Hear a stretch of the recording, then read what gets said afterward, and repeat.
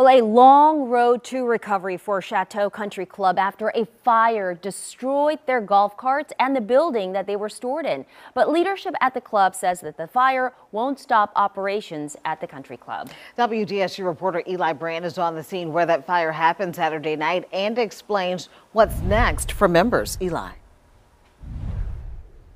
Well, the plan is for golfers to actually be able to come out here and put in a round tomorrow, although they're probably going to have to walk. There is a plan in place right now to try and get some temporary golf carts in place here on the course soon, but management says the biggest thing is that no one was hurt. Bubba, come back! Everybody back up! Get clear!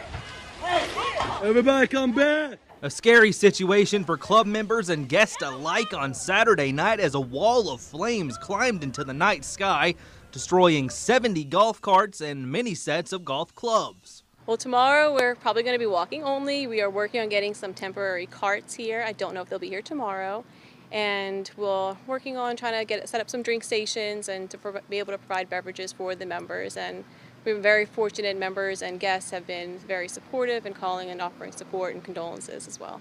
The country club's general manager, Michelle Yiney, says she assumes the building is a total loss but is waiting for confirmation on that. She says in the end, the most important thing is that no one was injured, something club member Michael Russo agrees with. There was fireballs shooting straight up into the air, so of course, just trying to talk through text message, you can get very scared and overreact, but again, once we found out no one was hurt, it was just material, it was a big sigh of relief. He even says he plans on continuing to support the club, even if it does require him to get in a few more steps.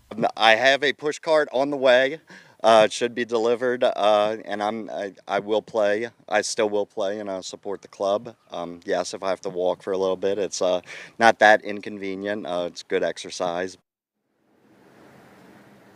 The Kenner Fire Chief tells me they're waiting on a few more tests to come back before they can make an official cause here of this fire, although he says nothing seems to be suspicious as of right now. We're also told that City Park and a few other country clubs are helping Chateau get some of those temporary carts. Reporting live in Kenner, Eli Brand, WDSU News.